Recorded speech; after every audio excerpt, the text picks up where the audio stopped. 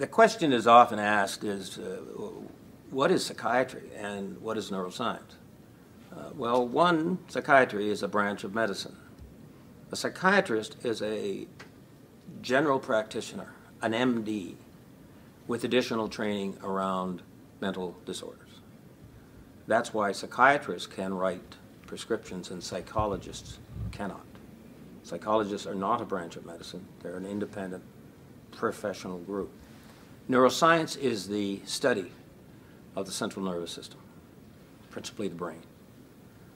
And neuroscience is happening in order for us not just to understand the brain because it's a lot of fun, but to understand the brain's functions in order to help resolve its dysfunctions. The DSM-5 is the Diagnostic Statistics Manual, and it's an operative term here, statistics, not standards, statistics, because it's a consensus basis of diagnosing illnesses between and among psychiatrists purportedly around the world, but really they're mostly the Americans.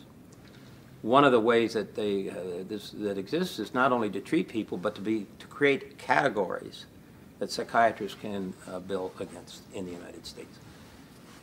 This is a consensus process.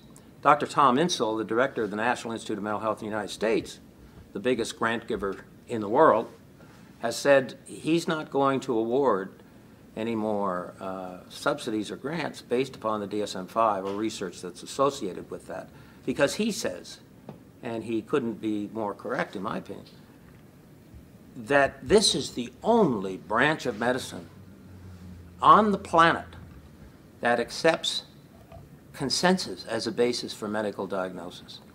You wouldn't have a heart doctor look at you and say, oh, clearly you have heart disease because you've got a headache, or you're going to have a stroke because you've got a headache or a chest pain. They have to do tests.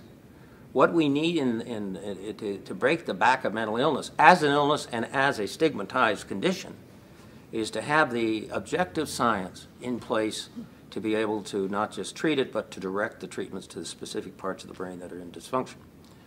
So neuroscience is getting a bit, key neuroscientists, Dr. Phillips, Tony Phillips, Dr. Remy Quirion, the chief scientist of Quebec, Dr. Insel, Dr. Daniel Weinberger, the world's authority, who's a psychiatrist, the world's leading authority on schizophrenia, all feel we need to get the science out front of the problem so we understand why these things happen, what causes them. Psychiatry, the way it's practiced now, generally doesn't behave on that basis. It behaves on the basis of these are the symptoms I see, and therefore you have this. But there's no objective criteria. So what we're seeing is a tension between neuroscience and psychiatry, and a strong preponderance of opinion that psychiatry should be, and one day will be, folded into neuroscience. It will be the practicing arm, if you will, of brain science, and that's probably where it belongs.